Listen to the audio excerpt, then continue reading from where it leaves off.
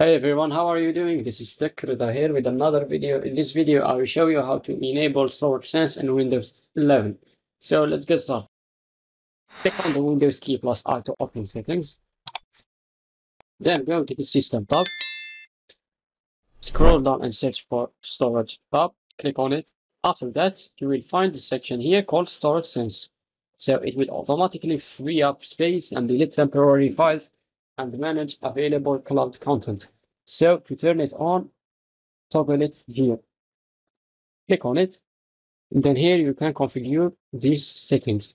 So you can choose how often you want to delete temporary files.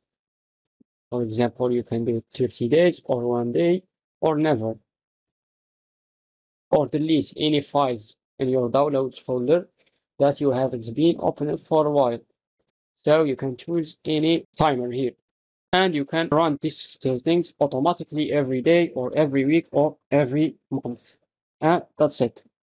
So guys, if you found this video helpful, please like and subscribe. And if you have any questions, leave them in the comments below. And don't forget to join our Discord community server. You will find the link in the description. Until next time, take care.